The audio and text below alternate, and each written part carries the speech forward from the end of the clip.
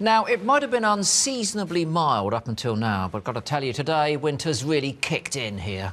Tonight, will it be the crow or the raven? It's the final episode of Game of Crows. We find out which is the cleverest corvid. And I'm delving into the lives of one of our most charismatic birds of prey. So grab a cuppa, snuggle up and get cosy, because it's Winter Watch.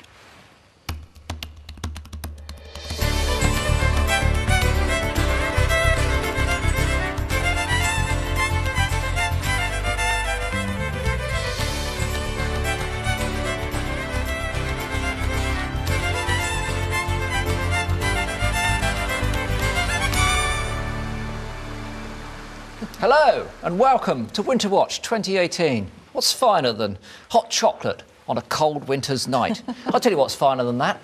The best wildlife programme on TV, and we've got one for you tonight, coming to you live from the Sherborne Park estate here, run by the National Trust in Gloucestershire. Last night we gave you Mark Armand at Kate Bush. Tonight we're going to give you some astonishing science. If the science is going to burst your brain, it really is worth waiting for. It's going to be a great show, and it's been a great day. We started off with the most beautiful frosty morning. Now, if you were up early like our cameramen were, then you might have been treated to this fantastic view. It's absolutely glorious with gorgeous muted colours. Very different from a few days ago when we had all that rain and mud. This morning there was lots of frost around. It was a chilly morning. It was basically the perfect frosty winter morning. Really stunning. If you were out yourself, you would have seen some of this. The sun was out though, warming up that frost, melting it eventually, and the wildlife was out making the most of basking in the sunshine with that beautiful blue sky. I was up early. It was really lovely, wasn't it? Beautiful. Yeah, Can you stunning imagine morning. being that coot and throwing that icy cold water all over yourself at 6 o'clock in the morning? That's how they got the feathers, keeps them warm. All right, fair enough. We have, of course, got live cameras all around the Sherborne estate, and we've set up feeding stations, and there's one down in the woods. Let's have a look live and see what's going on down there. Looks very mysterious, very Narnia-like, doesn't it? Nothing much there. Let's go into the other feeding station camera there. We saw a lot of action here last night with the muntjac, and mice have been coming in here a lot to feed. And let's have a look at what happened to the mice last night. Now here's the mouse. Now, do you see that in the background? An owl came in. We thought it caught a prey item, maybe evolved. But what has the mouse done? It's frozen, absolutely frozen solid. The owl departs, and now watch, how long will that mouse stay there in a frozen manner? Almost 5.5 minutes before it makes a move. Which is a very sensible strategy, because this is pitch black and the owl is hunting by sound. So if the mouse moved, the owl might have come and got it. So that's very, very sensible strategy. Amazing. 5.5 minutes. 5.5 minutes. Frozen solid.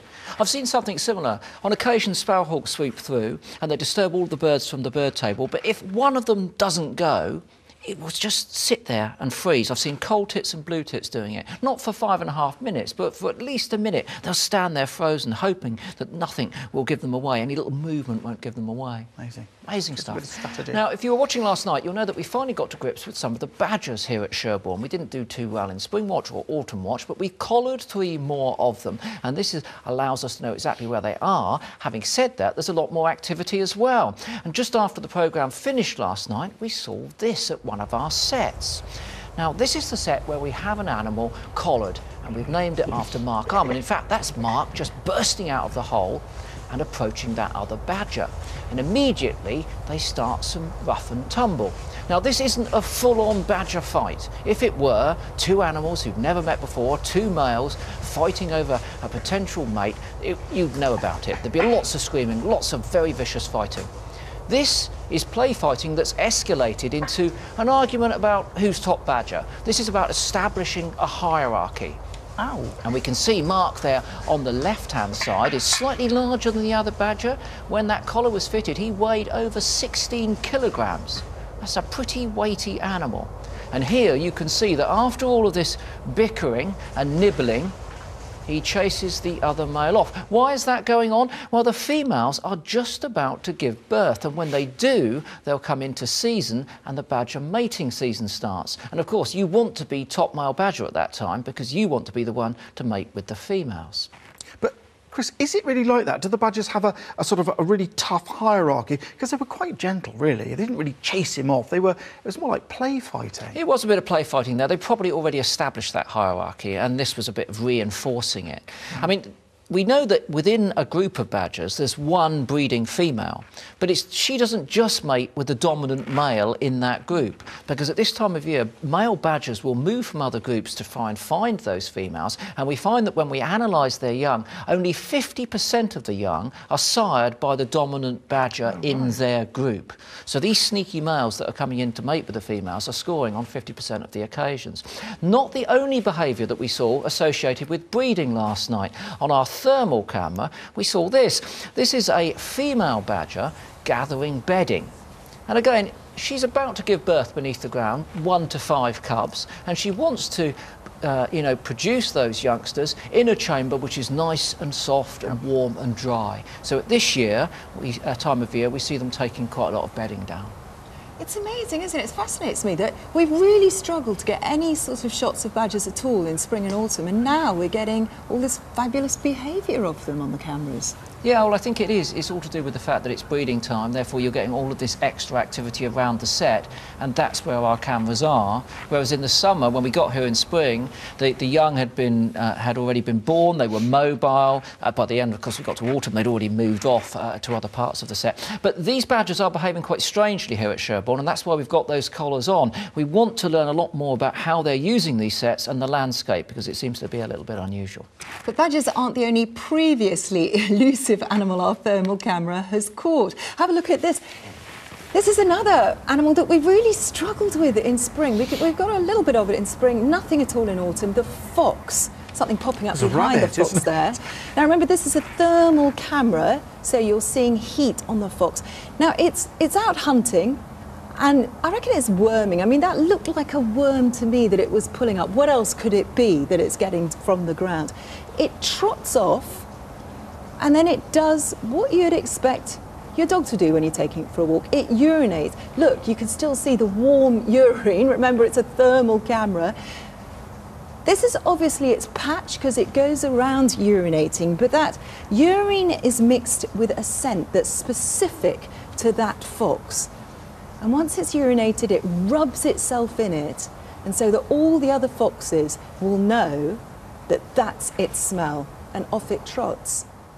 But again, why do you think we're seeing more of the foxes now than we did in autumn? I mean, well, we really struggled, didn't we, in autumn? We did. It's a very difficult time for foxes, Chris. Yeah. You know, as they come into it, they're awash with hormones. Their testicles double in size at this time of year. It must be terribly uncomfortable for them. The right testicle's always bigger than the left testicle. So that poor old fox has been living quietly, and suddenly all these hormones, these testicles are growing. Most uncomfortable time of year, I would say. It's remarkable gonad knowledge that you're delivering there, mate. Yeah, I just thought The thing is, though, that the males, if they haven't mated with the females, this is just about their last chance at this time of year. Yes. Over Christmas time, we hear them, barking loudly, and then when they're mating themselves, they make an enormous amount of noise.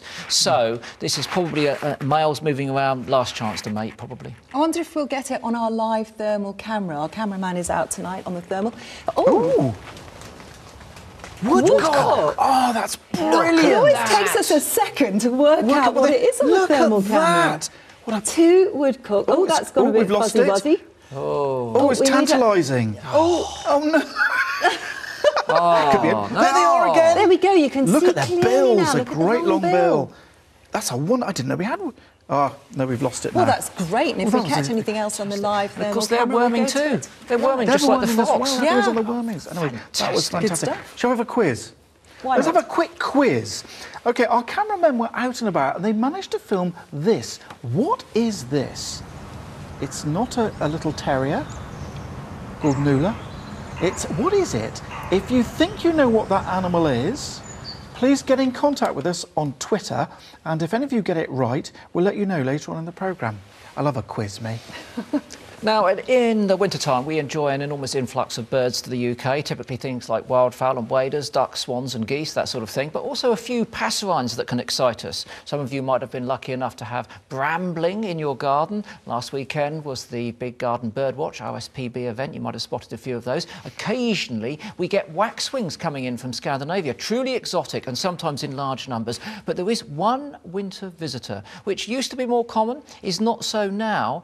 But Michaela and I went out at the weekend to try and get to grips with it. A very special bird indeed, the one and only great grey shrike.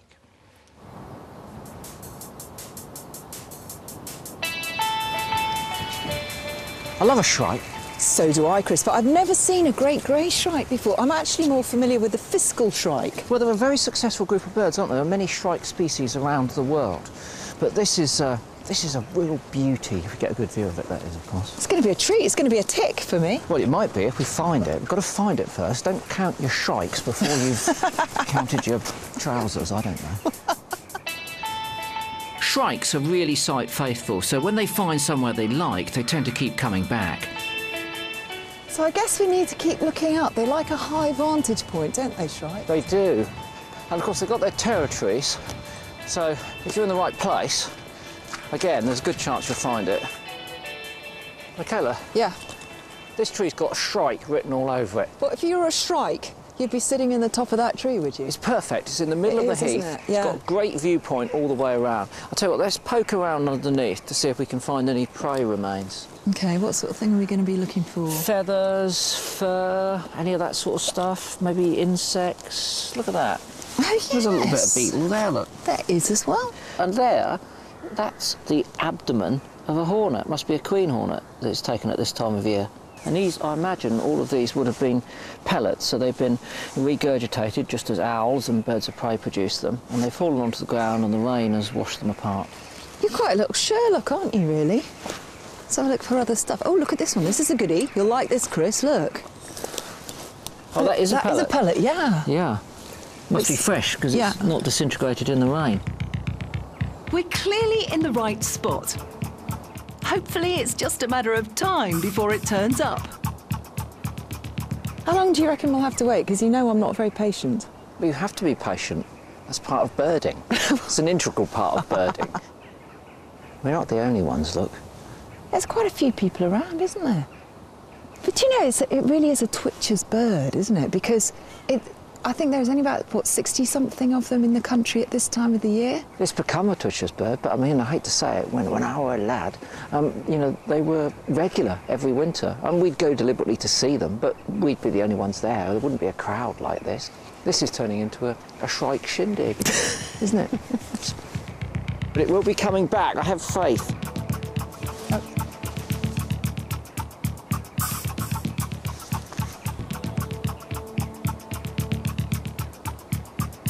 Down with dog, see? Like that. That's what your poodle does. Let's go. One more scan. No, we're not going to see it now. Come on, one more scan. OK, one more quick scan. There we go. Looked. Come on, let's go. Seriously? Seriously, it's roosted now. I know my shrike. Listen, I'd give anything at this point in time. I sell my soul. It's not worth much, but just for it to pop up so I could prove you wrong. Well, maybe on the way back to the car. Come along. It's been a lovely day in the Forest of Dean. I'm coming. I hate birds. I really hate birds.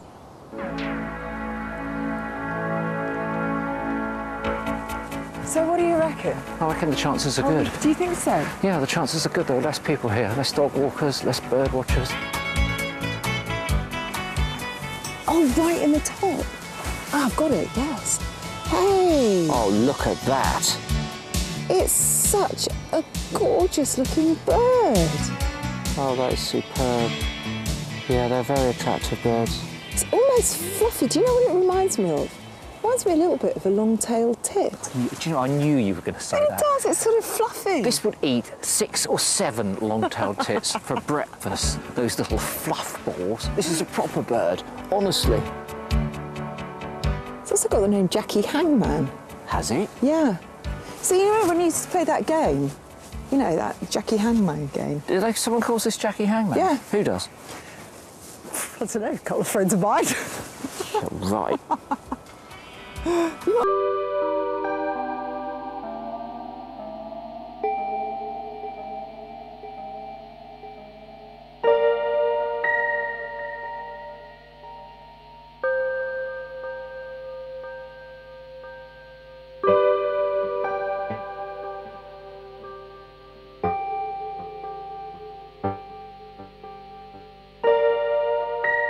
Forgive me, but it's got to be done.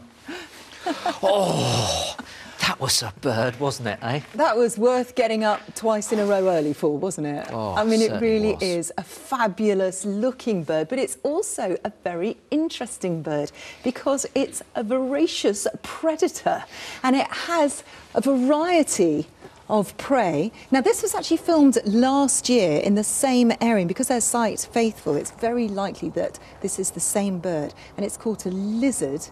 And then, as I say, variety of prey. This is the one that we saw, that Chris and I saw. This is this year, and it's called a beetle. And remember that we saw the remains of beetle under the tree, and it'll catch lizards, beetles, small mammals, even small birds sometimes, won't it? But Yeah. it doesn't always just eat them straight away, and that's what makes it really interesting. Yeah, they're called butcher birds, not only for their voracious appetite and their ability to kill lots of things, but because they actually produce larders. They will store food. Now, during the breeding season, if there's a surfeit of food, they'll hang it up on thorns like this, or even barbed wire fences, and they might do the same in the winter.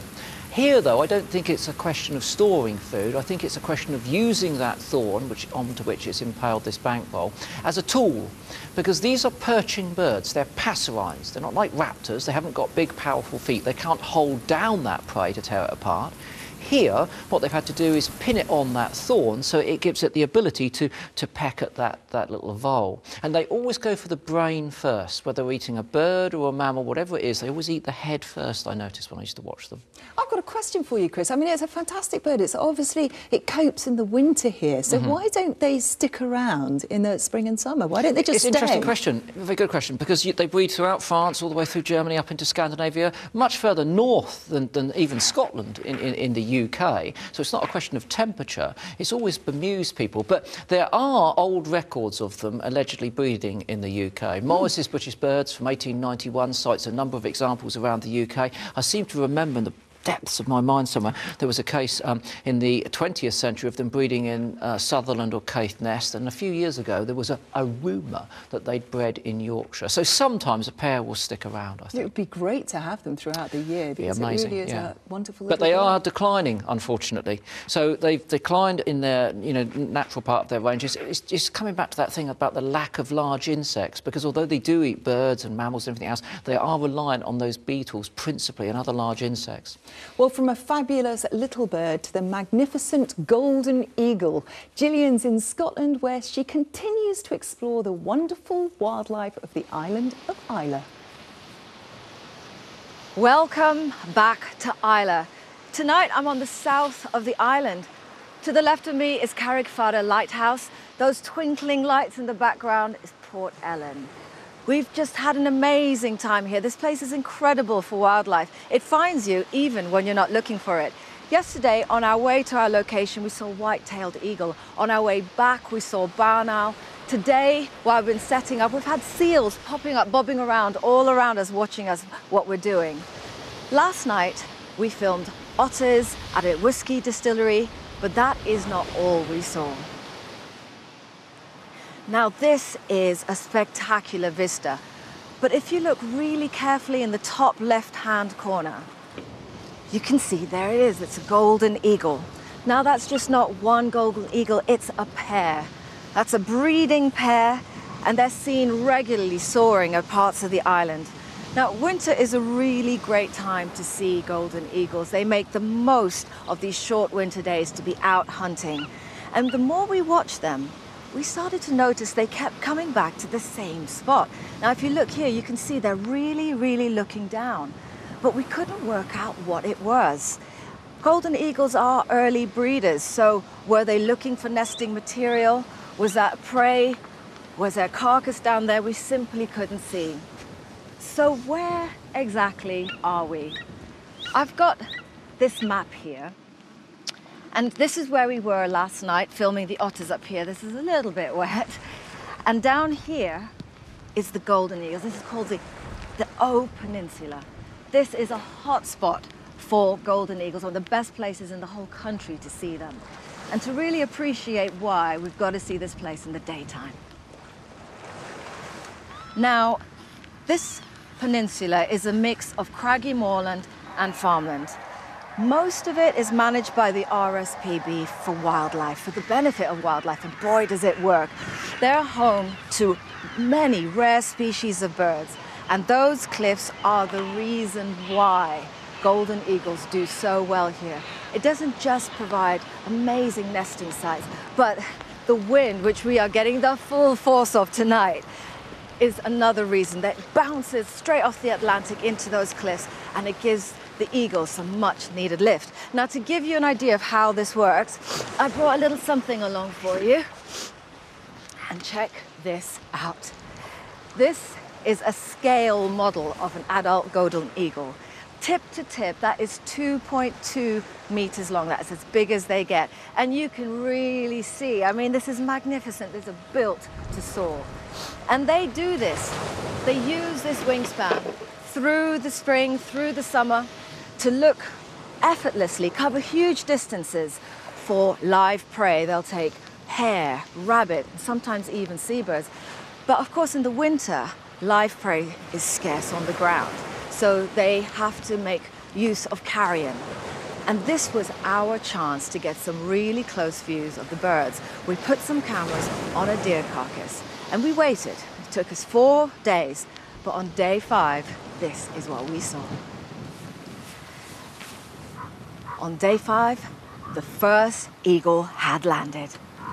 Now, the first thing you can really appreciate is the size of this bird. It's almost the size of a deer. Its first task was to get into the carcass, and very efficiently it starts using that sharp beak to pull at the fur and strip it away. It took just 15 minutes, it's sped up, but just 15 minutes to clear the whole of the left flank. And now it just eats as much as it can. And we timed that first sitting. It took 37 minutes to absolutely gorge itself. And in this next shot, you can start to see even there that the crop is really filling out. And eventually, what you can really appreciate, it's just tucking in. And there it is. Check this shot. That crop is absolutely rammed full. It has gorged to the max. Now, a golden eagle can eat up to 1 kilo in a single sitting. If that was for my body size relatively, that would be the equivalent of a 28-pound steak. So we really started to appreciate this is a really important food source for them. But we were curious, how long would it take them to really strip that carcass bare? Well, we'll find out later in the show, but for now, it's back to Sherborne and to Martin. Thank you very much, Gillian. What fantastic pictures the team are getting up there in Isla. Absolutely wonderful. Just before we came on air, I spoke to a friend of mine who used to be the site manager up there on the air, and he told me an incredible thing. There were a pair of golden eagles up there. They used to hunt, they used to fly along the cliff and actually drive feral goats off the cliff, killing them. He didn't see it once, he saw it loads of times. Those eagles are quite extraordinary birds. Now, we don't have eagles here, of course, but what we do have in Sherborne is a beautiful raptor, the red kite. And you may remember in Spring Watch, we followed the red kite nest. We got these really intimate views inside as the 3 chicks swallowed ludicrous meals, but they got bigger and bigger, and all 3 of them successfully fledged, which is fantastic. Now, in all probability, those 3 chicks are probably still around us here in Sherborne. They don't tend to go that far. In the trees around me now, in this light drizzle that's sprung up, there's probably loads and loads of birds all roosting, all trying to find somewhere to snuggle down out of the cold in the night. But kites, red kites, don't quite do it like that. They tend to roost communally. And a couple of weeks ago, I went to a communal roost, which is only about 2 kilometres away from here, to try to see what was going on. I didn't...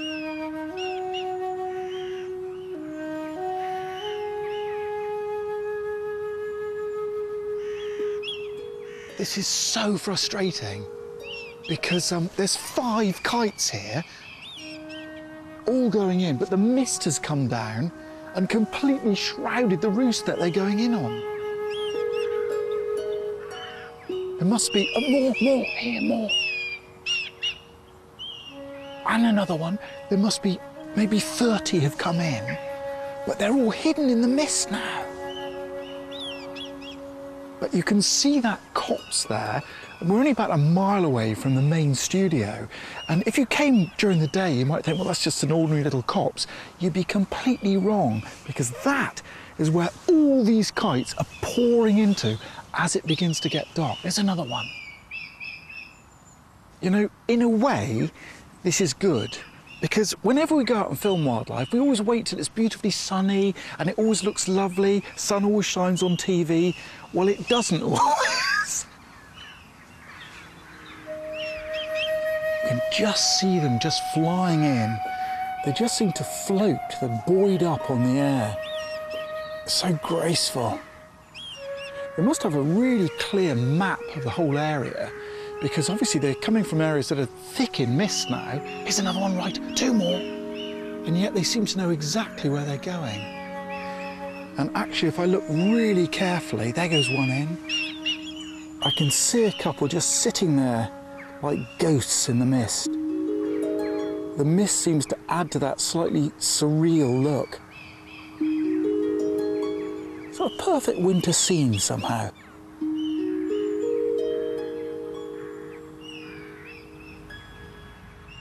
It was actually a really magical experience being there with those kites drifting in through the mist.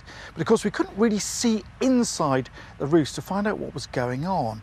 And what might be going on in there? Well, some people say that youngsters, young red kites, get together and that's their way in the roost of getting to know each other, because they do stay together for life once they actually do get together. But so what we did to find out in a bit more details, we got our thermal camera and we went down to peep properly into the darkness. Well, they're not pairing up. Here they are as individuals. What they do is a lot of preening. They get particularly muddy feet in the winter, and they often preening their feet, their feathers. Now also we were thinking, well, do they get together like starlings and wagtails? Actually, by roosting close together, they raise the temperature for everyone. They weren't doing that. You can see they're all separate in the trees here, so they're not warming each other up. So it's difficult to know what really is going on. I've got 2 questions. Why that particular copse? I've got absolutely no idea. There's lots of other copses. The other thing is, weirdly, every now and then, some of those birds, individuals, they get up in the middle of the night and fly to a completely other roost. What's that all about? Anyway, while we've been here in the last couple of days, we've been filming these beautiful birds in flight around us here in Sherborne. And it's really good to remember that these birds very nearly became extinct. Red kites were extinct in the middle of the 19th century in England and in Scotland, and they clung on, just a few pairs in Wales. And thanks to the efforts of really serious conservation work, they've now managed to recover, and we've got about 1,800 breeding pairs, which is still a tiny number, really. So these sort of sights are these lots of kites wheeling around in the air. If it wasn't for the conservation, that would be empty skies. So they still need our help. Now, winter is a great time to go out and do a bit of bird watching or wildlife watching. So let's go out now with naturalist John Walters and see what we can find. Well, winter for me, I mean, it's a quieter time of year, but there's still plenty to see if you know where to look. Our garden is in the middle of a 1970s housing estate. It's probably not the best place to attract wild birds. But we've got a berry bush, a cotoneaster in our garden, which thrushes particularly like. This winter we've had redwings, common migrant birds to Britain from Scandinavia. They don't like to be the first one into the bush that might get eaten by a cat or a sparrowhawk. So I put out some plastic models. One bird will maybe think, oh, there's some thrushes already in there. They'll pop in and start feeding, and once they're in there, the rest of the flock will join them. Redwings are really beautiful birds. They've got a lovely little red patch under the wing, which gives them their name. It's a real treat just to be able to sit on my doorstep and watch these usually shy, sort of mainly woodland birds feeding, you know, in my garden just a few feet away.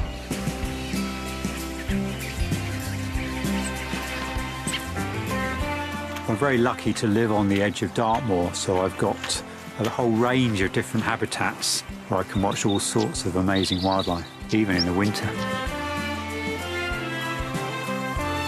I've been studying the Heath potter wasp for several years now, and it's one of my favourite insects. These wasps overwinter in little clay pots which are attached to the gorse and the heather. Each female wasp will build one of those pots during the summer within about 2 or 3 hours. Through exploring the behaviour of the wasp, I've got to know the heathland as well. It's really nice to be accompanied by some stonechats. There's often a pair which are resident on the heath. Beautiful little birds as well, the male with these lovely little white neck patches. For this winter there's been exceptional numbers of hawfinches. This is a bird I've hardly ever seen in Britain. It's usually just a fleeting glimpse. They look quite angry actually. And they're big, bulky birds with an enormous great beak, real characters. Coloured like autumn leaves, sort of pale cinnamon browns and greys and a bit of blue in there as well. You see the power of that bill, which it uses to crush up very hard seeds. And what it particularly likes are hornbeams. Quite acrobatic things. They'll sort of hang down and grab the seeds, often grabbing a whole bunch of seeds at once. Really, really fabulous to see such a shy bird at really close range.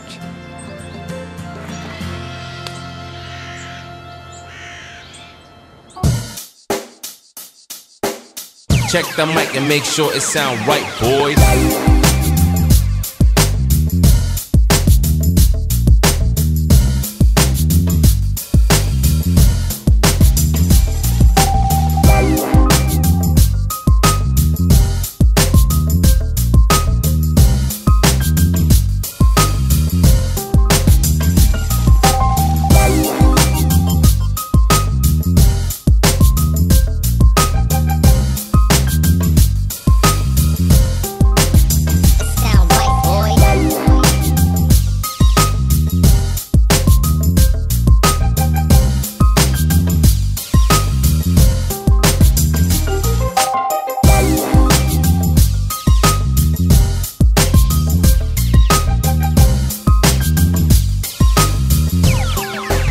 It sound right, boys.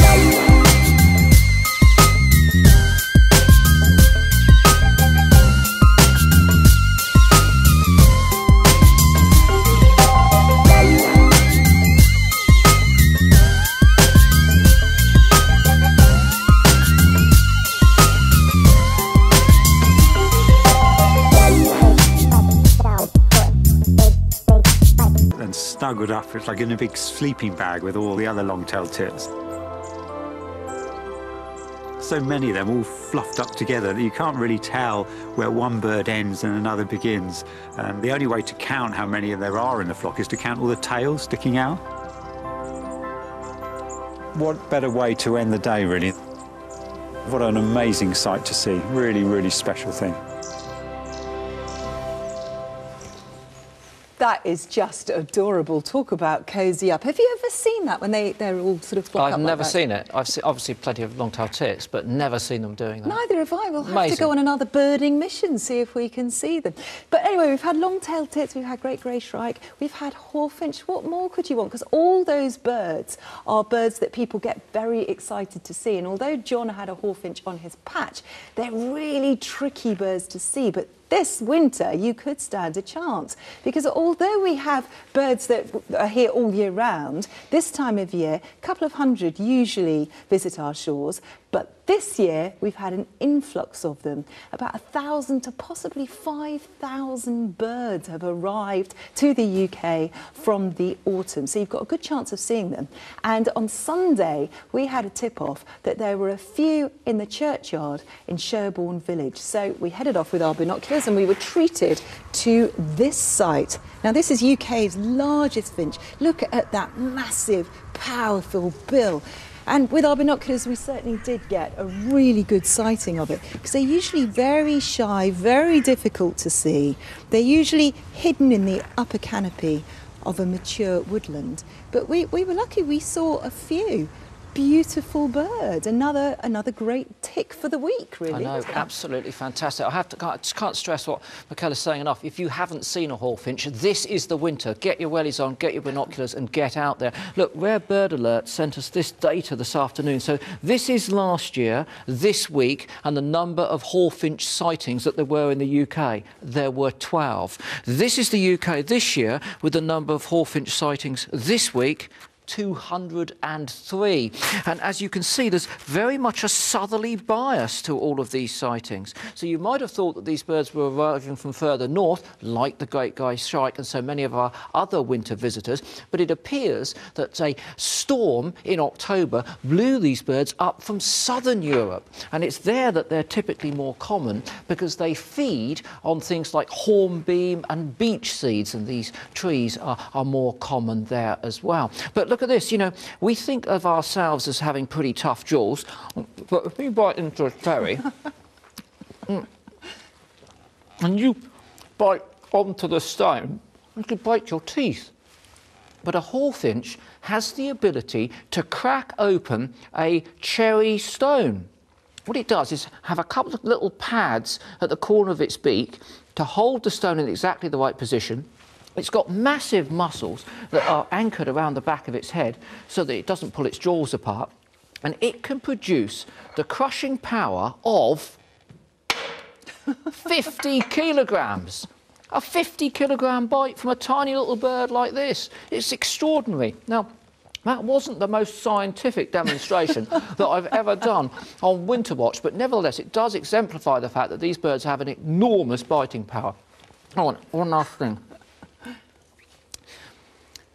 Eat your heart out, Sherilyn Fenn. Lots of you have seen hawfinches around your patch. You've sent us in pictures. Let's have a look at some of them. You sent them in on Twitter. This is from Ray. He saw this hawfinch in Derbyshire. They've also been seen in Hampshire. This was seen by John Bogle on Facebook and Steve Sankey. Now, this is interesting. He saw a flock of around 30 birds feeding on hornbeam trees around Ludlow. So thank you very much for sending those in. And as Chris said, keep looking for them. This is the winter to see them. If you were watching yesterday, you would have seen episode 1 of Game of Crows, a rather medieval contest where we pit raven against crow to test their cognitive abilities. Well, it was inconclusive, and we asked you which one you thought might win. The results of that poll are in. 61% of you thought the raven would prove to be the more intelligent bird, and 39% said crow. Let's find out now in the final episode of Game of Crows.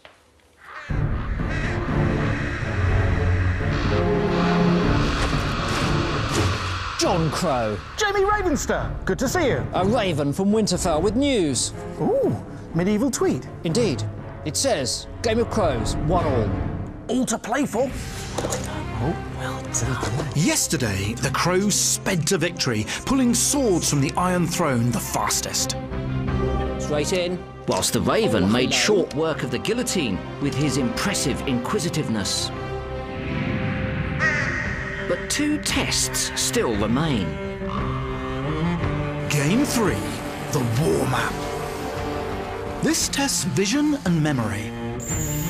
Important skills when caching and storing food. For this test, each bird must spot the one brightly coloured soldier amongst the hordes before the 2-minute hourglass runs out. It's time to play the Game of Crows. First up, the raven. Brad, find your soldier. Where's the soldier? Where's the soldier? Where's the soldier? Oh, straight away. Oh, I say, who needs a dragon when you've got a raven? And it hasn't even got 3 eyes. And yet it spotted that soldier straight away, in amongst the crowd, and went straight to it. And now it's laying waste to the other armies. Wouldn't you? Look at that bird of war. They have got very, very good eyesight, but more importantly, they've also got a very good memory. Bring on the crow. Here it comes. I'll set the sands of time. OK, find your time. Oh, he's in there, mate, before you even set the sands of time. What do you mean? He's faster. He's Nice one, Zim. He was in there. You were still setting the sands of time and you missed it, mate. Went straight in there and got it. I'm afraid we're 1 up. 2-1. 2-1, yeah. 2-1 to the crow? To the crow, the old crow. With a brain 15% larger than the crow, on paper, the youthful raven should be doing better. But can he at least even up the score?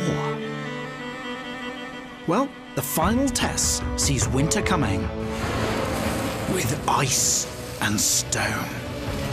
Presented with frozen food sealed in ice, a rock and warm water, how will these birds get the meat and win the game? Will the raven's superior size and strength beat the wily old crow? The key thing here is that this is brand new. They have not been exposed to this at all. This is a completely new experience for them. Should we turn over the Sansa of time? Over it goes. Bring on Bran. Come on, Bran. Bran. Come on. What's he going to do? What's he going to do? What is he going to do? Oh. He's got it. No? Testing everything, isn't he? Oh, he's going to throw it off the edge. No. And see if it smashes. Oh! Oh. He's got it. Using the ground now. Let's bring him back. Here, Bran. He's got it. Go on. Good man. Oh, man! No, He's drawn blood! He really has drawn blood! God, that bill really hurts. That's really Game of Thrones, that is, mate. That's Game of Thrones That's stuff, Game of Thrones isn't it, now. really? Oh, he's pinned it down. This is what we need. It's very difficult to pin down a bit of ice.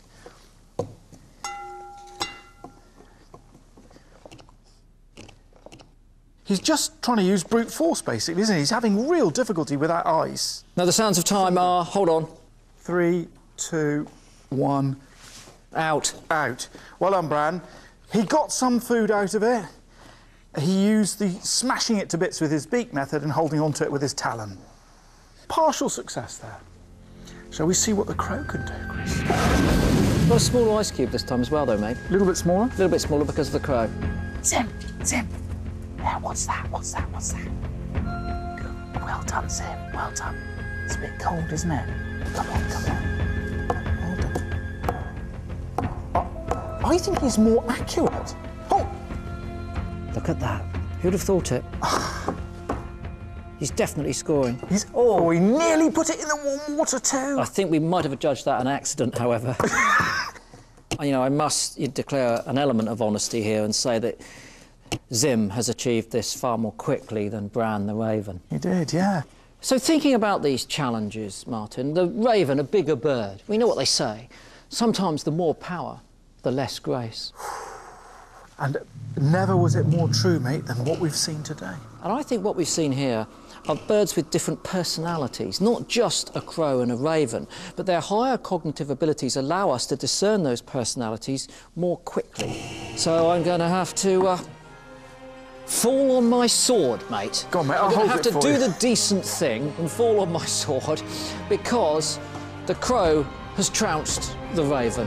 Much to both our surprises, I fancy. Quoth the raven nevermore. I say, that's a big surprise, isn't it? You see, I would have banked on the raven. Bigger bird, bigger brain, great reputation for being the most intelligent of all the birds on the planet. So along with 61% of you, I thought the raven was going to win, and we lost. Yep, 39%. Nevertheless, after all of that camping around in medieval costume, there is a point to this. Understanding these birds' cognitive ability has meant that we've got some very dramatic new science to give you now. Martin, come on, this is astonishing stuff. This is really astonishing. Now, it turns out that the corvids, the crow family, appear to be as intelligent as some of the primates, our own group. How can that possibly be, particularly when you look at this? Okay, here is, that's exactly the correct size, scale size. That's a chimpanzee's brain size. Not a real brain, obviously, it's made by my mate Dave. And here is a crow's brain. How can it be that a brain that size can be as clever as a brain that size?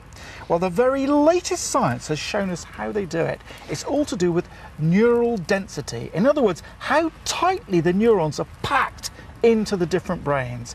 In the crow's brain, it has 10 times more neurons per gram weight, the chimpanzee's brain. So although it's smaller, it has much more densely packed neurons, and that is how that little brain can compete in intelligence with that much bigger brain.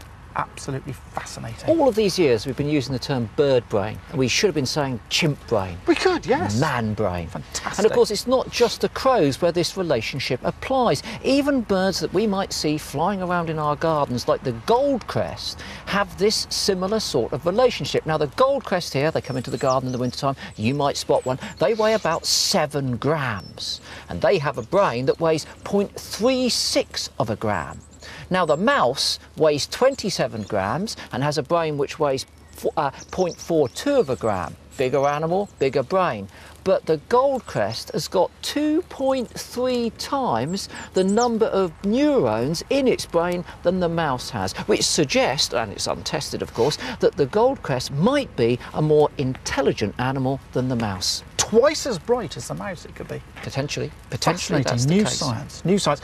On a completely different note, our brains, all animals' brains, change size as we grow, of course. Now, look at this fascinating chart.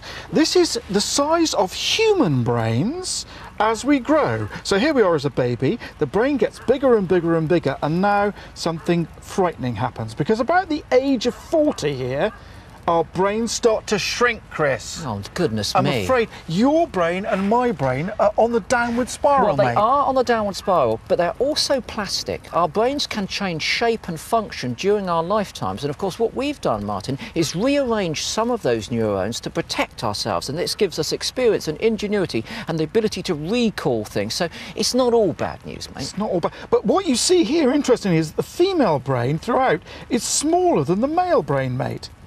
But as we've shown...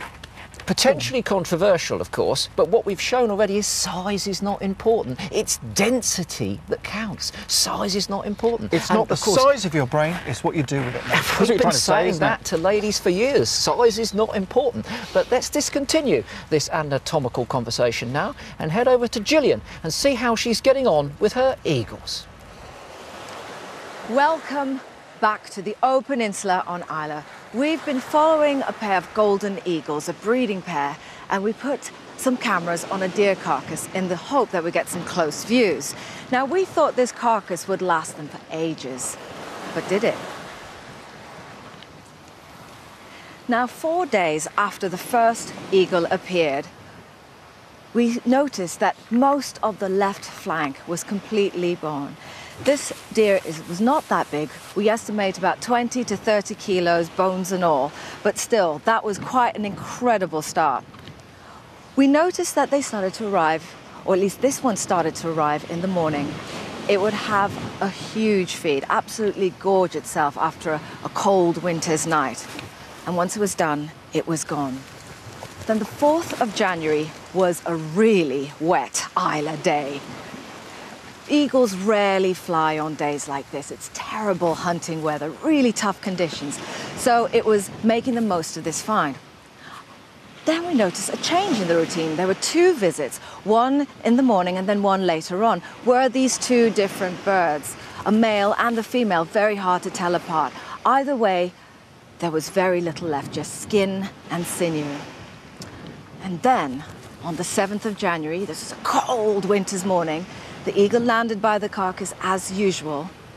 But then, what we saw next was amazing. In this shot, on the top left-hand corner, there was the mate.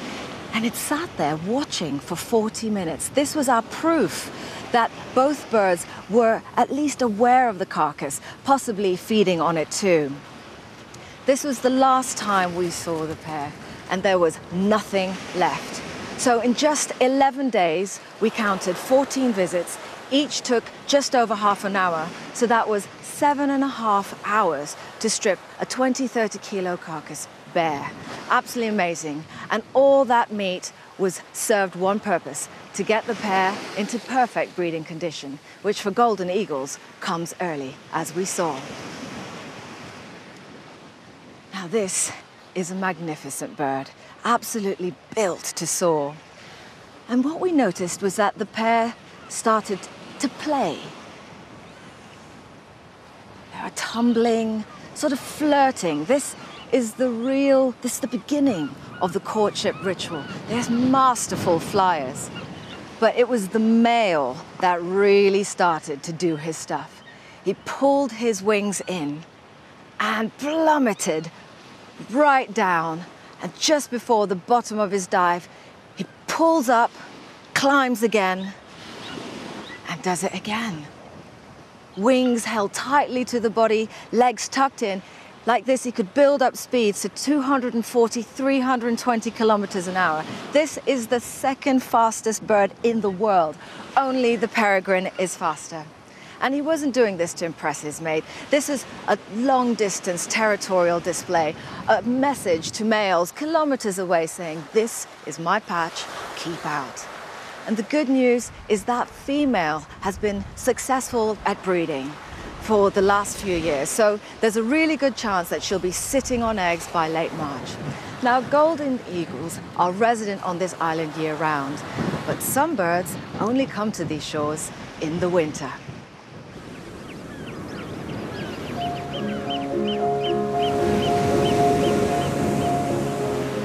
Dawn breaks on the northeast coast. Wading birds have spent the cold night huddled together in mixed flocks. They've waited, not for the sun, but for the moon to do its work and turn the tide. Now, despite the chill, they must get going. But a tiny bird remains. It's a sanderling.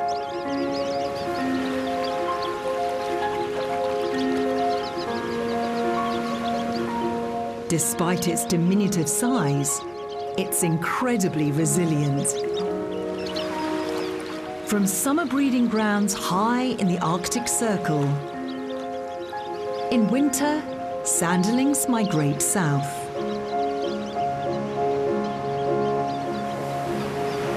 Some even make it as far as Australasia. Not bad stats for one of the smallest waders on the beach. During the freezing winter months, sanderlings must eat almost constantly in order to survive.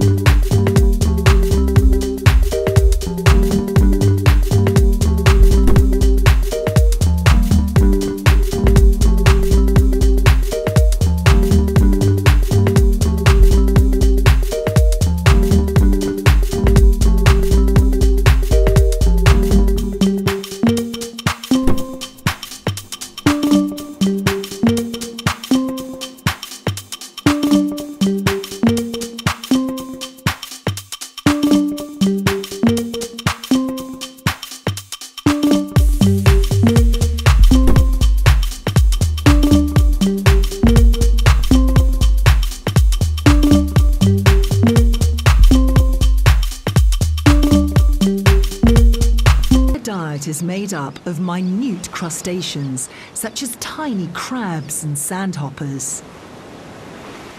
But sometimes they chance upon a lucky find.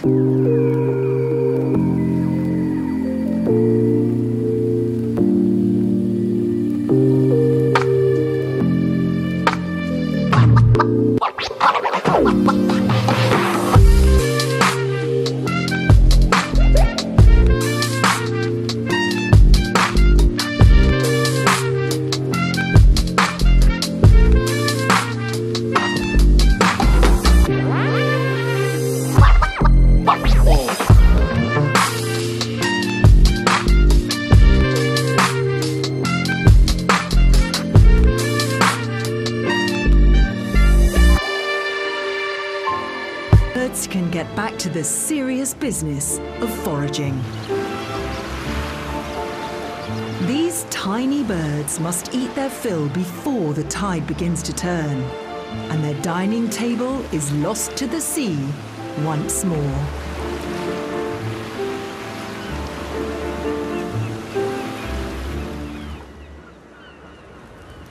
What a delightful film. Absolutely superb, beautiful photography, and also a stunning little bird. 17,000 sandlings come to the UK every winter, all the way from Siberia. Top bird. Absolutely amazing. Now, right at the beginning of the programme, we set you a little quiz. We asked you, could you identify this particular animal? Now, a few of you have sent in answers. Chanting York's Stork Yoga said a baby deer. Well, it could have been. Stephen Court said a long-eared owl. No, I'm not sure you got that. And then Danielle Bramley says a very wet red squirrel. That's a good call. Lots of you did get it right. The first one to get it right was Oliver Andrews, Catherine Burkett got it right, Thomas Winston, Ian Lewis. Lots of you. Let's see what it was. All these people got it right. If we pull out, you can see that it's a wild boar, filmed in the Forest of Dean by one of our cameramen last week.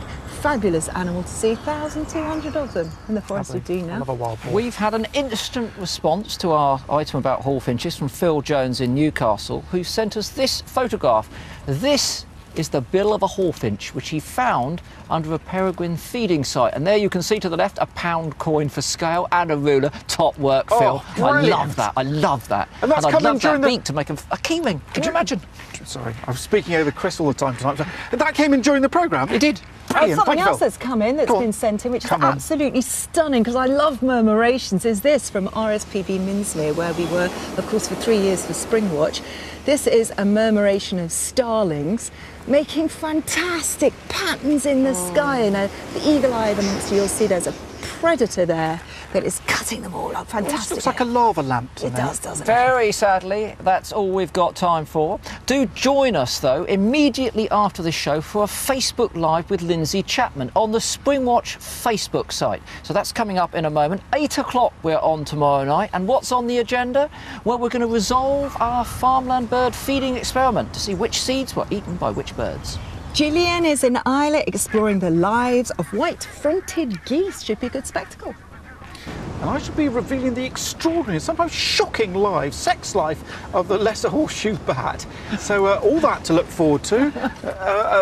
It's not that shocking, don't worry. But it's 8 o'clock tomorrow, 8 o'clock remember? tomorrow night. We'll see you then. Some bats, you've got to be there. Bye-bye.